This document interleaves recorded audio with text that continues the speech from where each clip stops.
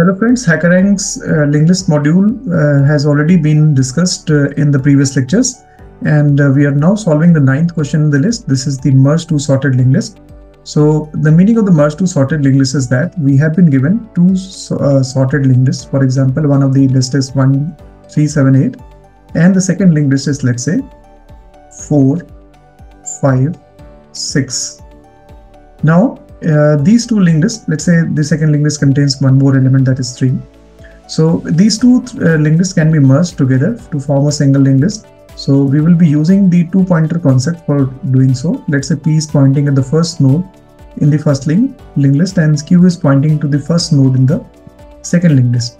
We are assuming that we have a third linked list also. Let's say the third linked list is represented by list 3 or head 3, whatever you say.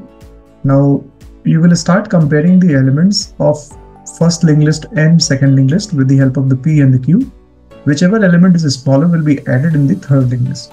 So we say that the first linked list element 1 is smaller. So I'm incrementing this P to point to the next node. And then again we are going to compare these two. And here we can say that we can see that P is not less than Q.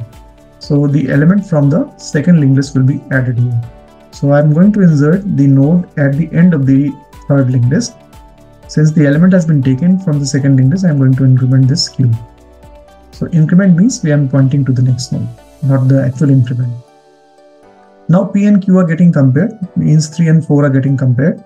3 is smaller than 4, so element 3 will be added from the first linked list. And this has been added at the end of the third linked list. Now P and Q are getting compared. These are 4 and 7. 4 is smaller, so element from the second linked list will be added in the third linked list in the end, and Q will be pointing to the next node in the second linked list. Now P and Q are getting compared. It means 5 and 7 are getting compared. 5 is smaller, so 5 will be added at the end of the third linked list, and Q will be pointing to 6 now. Now 7 and 6 are getting compared. And 6 is smaller than 7, so 6 is the element that will be added in the final linked list, and Q will be pointing to the next node. By this, Q becomes null. The moment Q becomes null, the comparisons will not be possible between the two linked lists. Hence, we will stop our process, and whichever nodes are remaining in the first linked list, they will be added one by one in the final linked list. So this will be something like 1 will be the comparison loop, wherein the elements of the P and Q will be getting compared. If any of the linked list has finished, it means if any of the linked list does not have a node, then the remaining nodes of the linked list will be added in the final linked list. So this will be the comparison loop. And after this, if the first linked list remains with some of the nodes, those will be added as the last node in the third linked list. And then if the second linked list also has some nodes remaining, in that case, the nodes of the second linked list will be added one by one in the final linked list, that is list 3. So if I'm naming these loops, let's say 1, 2, and 3. So first one is the comparison loop that is compulsorily will run. In this case, you have seen that the Q has become null. So let's say the third list is for adding the nodes from the second linked list. So if second linked list is null, the third loop will not run. That is for adding of the nodes from the second linked list to the final linked list, but the second loop will run. If the first linked list has finished and second has not, in that case, the second will not run and the third will run. So now let's try to write this algorithm.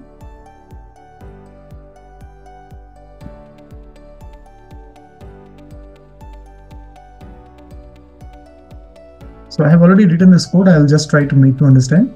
So merge list is the code which we have to write, or the function which has been given in which I have to write the code. Head 1 and head 2 are given. From our side, I have taken this P and Q. I'm taking a head 3 also, which is the third linked list wherein the elements are to be added. So now this is the comparison loop. The first loop, which is the comparison loop. If P is not null and Q is not null, I will be adding the nodes in the third linked list. If P.data is smaller than the Q.data, the node will come from the first linked list.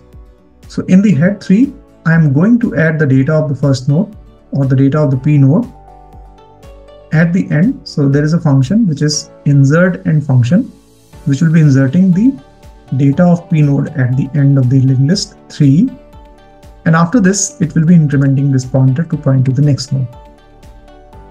Now, in case P is not smaller than the Q's data, in that case, the element will come from the second linked list. It means the Q dot data will be added in the final linked list 3, and Q will be pointing to the next node after this.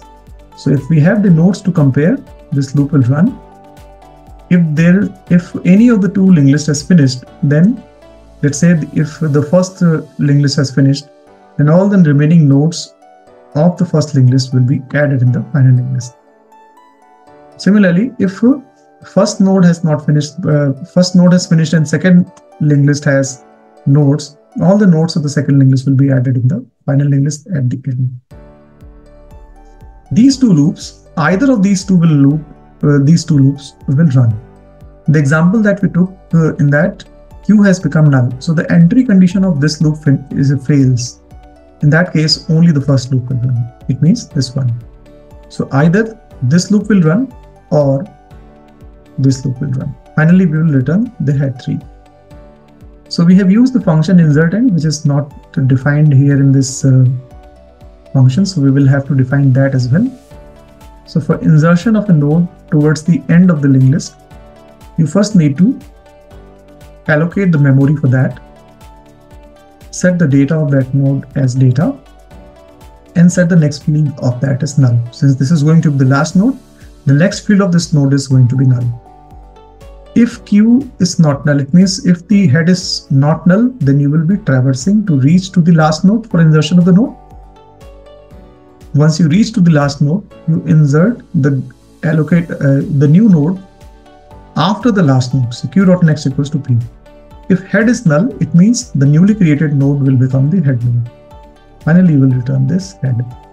So we already have written this code for insert and in our second program in the Hackerrank linked list module. So this should not be a problem for you. Let's try to run this code.